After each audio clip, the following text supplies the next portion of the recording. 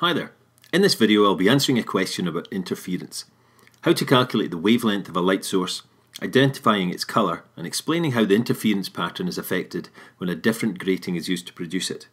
Here's a question from the revised higher specimen paper.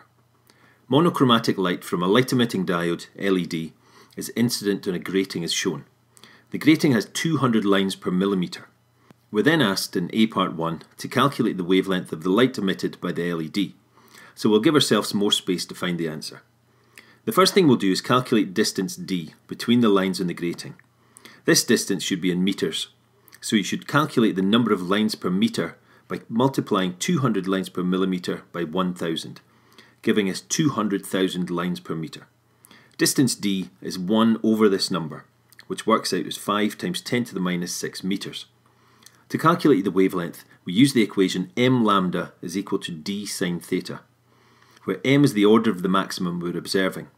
In this equation, m is 2, because it's a second order maximum.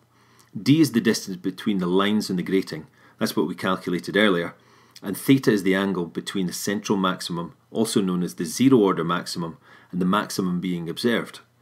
Looking at the diagram, we have an angle of 11.8 degrees between the central maximum and the second order maximum. We can arrange our equation like this, then substitute our values like so. This gives us a wavelength of 5.11 times 10 to the negative 7 metres. Part 2 of the question asks us to state the colour of the LED. Here's our answer to part 1 of the question. We'll be comparing this value to the wavelengths listed in the data sheet at the front of the exam paper, so we'll have to convert it to nanometres. This wavelength can also be written as 51.1 times 10 to the negative 8 metres, or 511 times 10 to the negative 9 metres. In other words, 511 nanometres.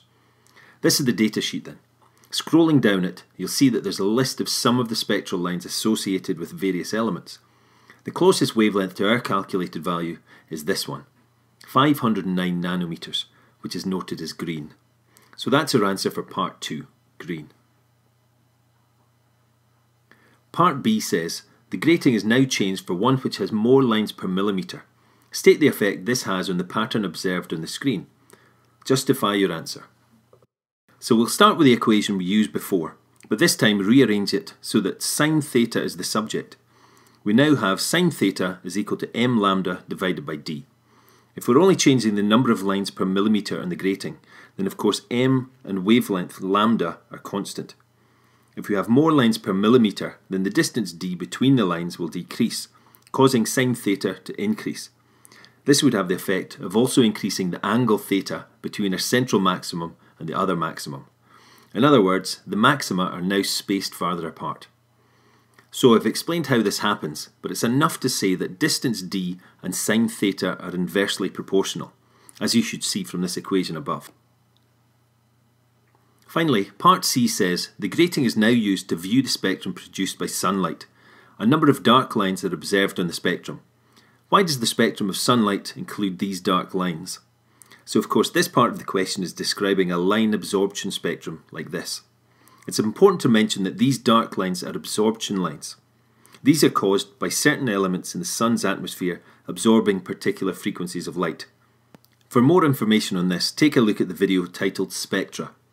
That's the end of this question though. For more information on upcoming videos, summary sheets and so on, visit physics-podcast.co.uk. Thank you for listening.